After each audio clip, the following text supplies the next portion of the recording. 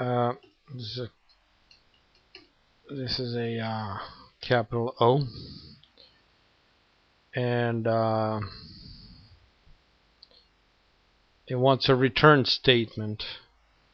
Okay, so return true.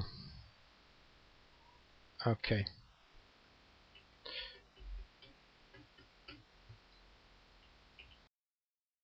Okay, so I'm not sure what that does, but we're gonna have to create a switch statement in the onArea touched to handle what happened. So you type the switch, and you're gonna it's gonna be the p, this variable is that we're gonna use, and you're gonna type in get dot get action. Okay, and inside the switch statement we're gonna have the following cases. So case touch event dot action down colon,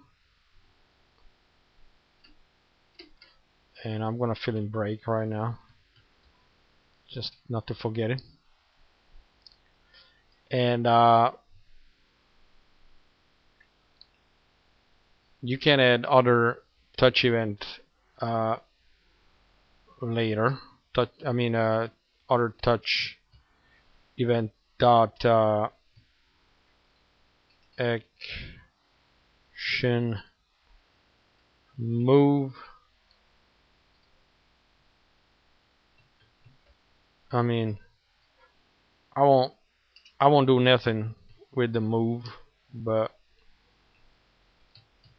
this is how you would handle it. Dot action up, and then break. This is where you put whatever you want to happen there.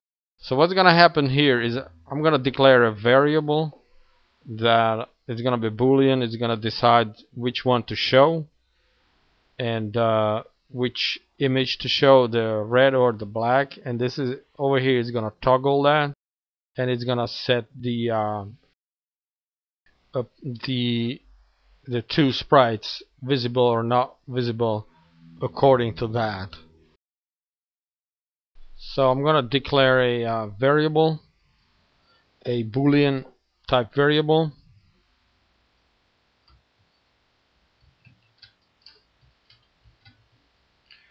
and I'm gonna call it my black or red.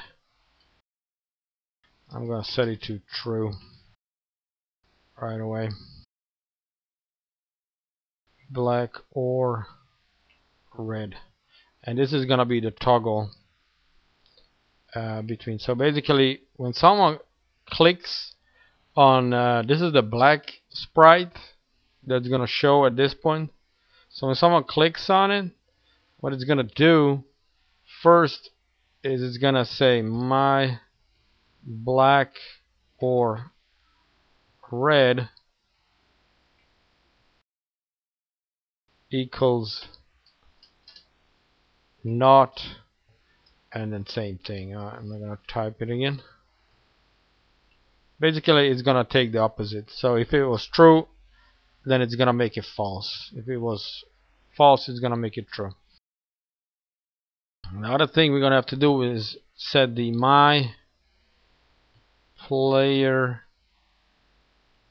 black animated sprite dot set visible, and we're gonna set it to the my I'm pretty sure black or red. There you go. And it's gonna set this. So this is gonna toggle first, and it's gonna do that. Now, uh, we haven't declared a we haven't created a red sprite, but we're gonna. So I'm just gonna copy this. I'm just gonna change this to red because that's what it's gonna be called. And right now it gives me an error message. It doesn't know what is that, but in a minute we're gonna create that. So down here I'm gonna copy paste the exact same thing, except it's gonna be over here. It's gonna change to red. But other than that, it's gonna be the exact same thing.